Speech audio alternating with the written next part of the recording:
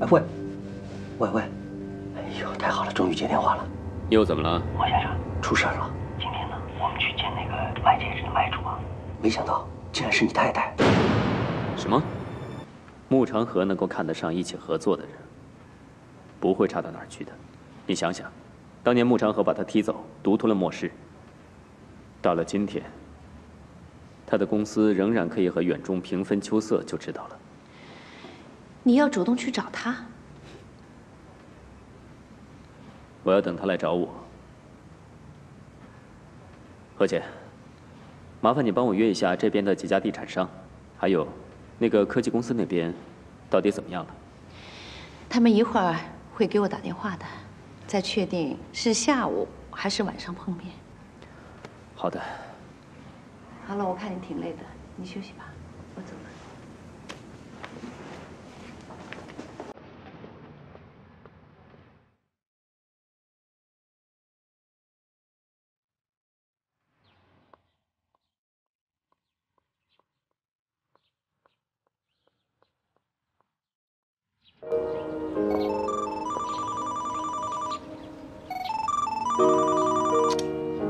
你到了吗？啊，我刚刚到哎。我跟你说啊，这个人啊，看样子很有钱哎。哎，喝茶吗？来这么高级的茶楼哎。别小家子气，弄得跟没见过世面似的。我跟你说，我一会儿就到你那儿去啊。哎，你不是说你不来了吗？我是不放心，所以才请个假嘛。我跟你说啊，他那个人啊，可能一会儿也得还点价，所以你说话千万得小心。你这样，等我来了以后再说。哦，好的，好的。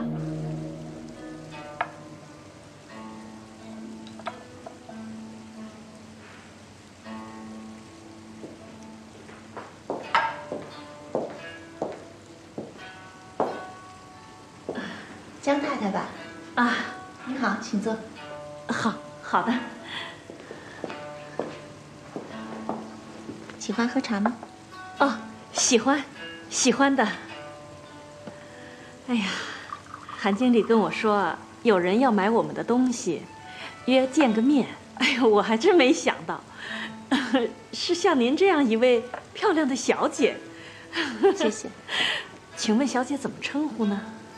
叫我永飞吧。哦，永飞小姐。那我就开门见山了。我从来都不买二手的珠宝，关键是怕来路不明，所以这个我理解。几十万块钱的东西，总要问问清楚的。啊，不过我们可是正派人家，绝对不会做那些偷鸡摸狗的事。哎，这枚戒指嘛，是我外甥女的男朋友送我的见面礼。哦，出手那么大方，外甥女的男朋友一定挺有钱的。嗨，生意人嘛，出手总是不一样的。永飞小姐，那我也就开门见山，您打算出多少钱呢？钱不是问题，关键我要买的放心。啊，是，请喝茶。哦，啊，谢谢啊。那你外甥女一定挺优秀的，要不才能找到这么好的男朋友。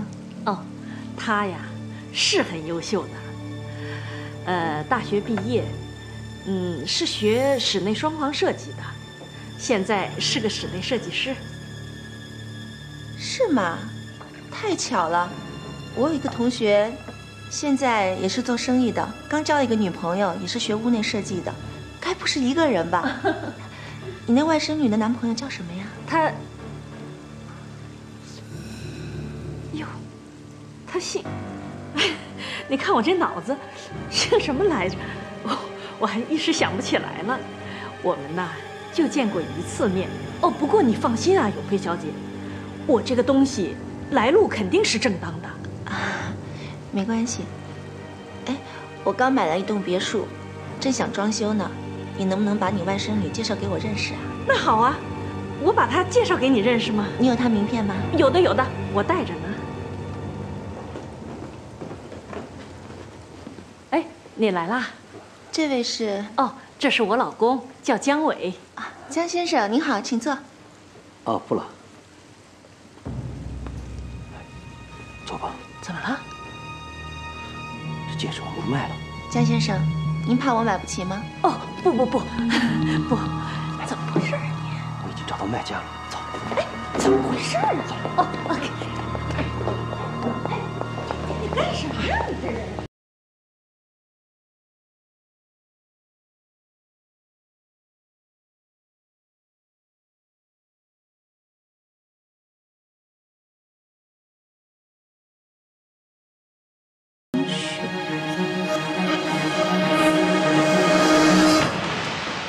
回来了，同学。月莹呢？啊，还在工地上盯着呢。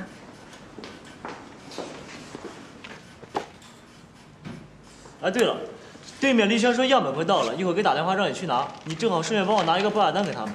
没问题。谢了，美女。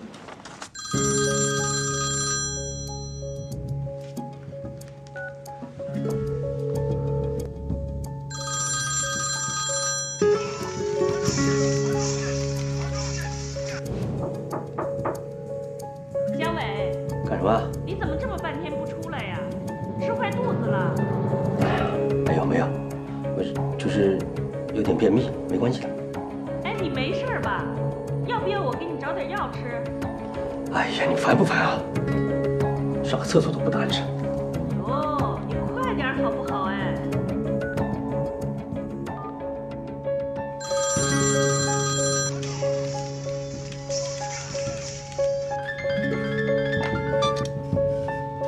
喂，哦，样品到了。好的，好的，我马上过来拿。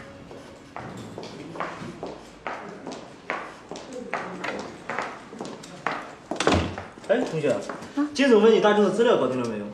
马上，我先去对面力轩拿个样本。好。力轩，哎，我的报价单。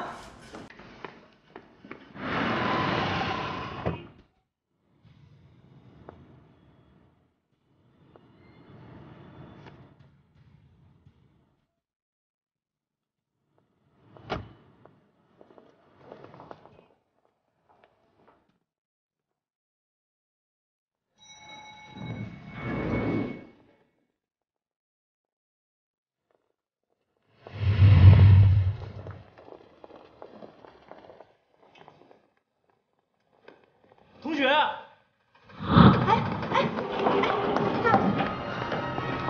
了帮我带报价单了。对不起，对不起。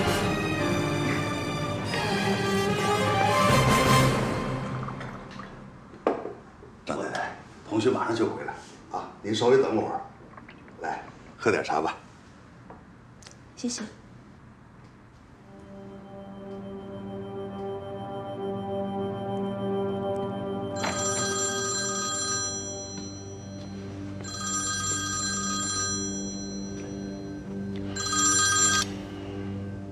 哎喂，哎呦，太好了，终于接电话了。